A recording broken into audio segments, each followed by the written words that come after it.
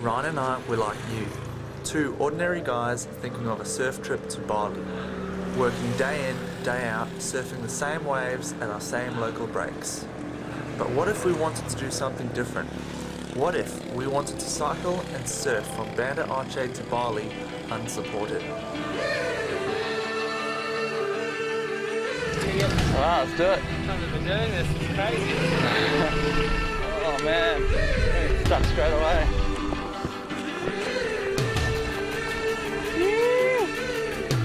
It's day 2 of our trip and it's been a shock.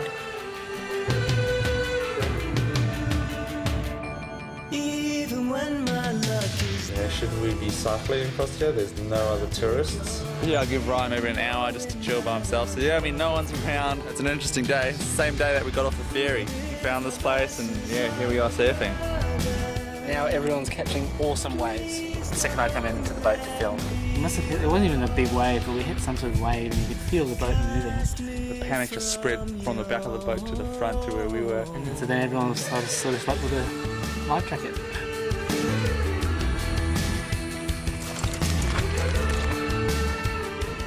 Dylan's really kind of feeling it today. I don't know why. Well, he's got a fever, so why has he got the fever? I'm trying to work out.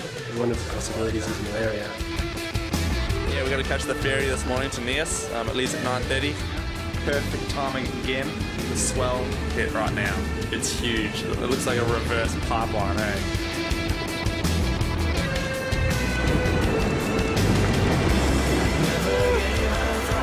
After a very, very long and steep and hot day of cycling, 40 kilometres in 8 hours. It certainly helps to show what you're made of.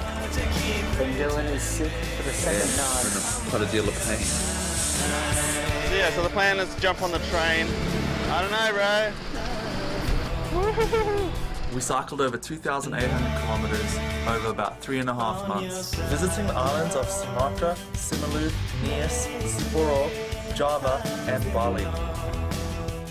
I never thought I'd ever do anything like this in my entire life.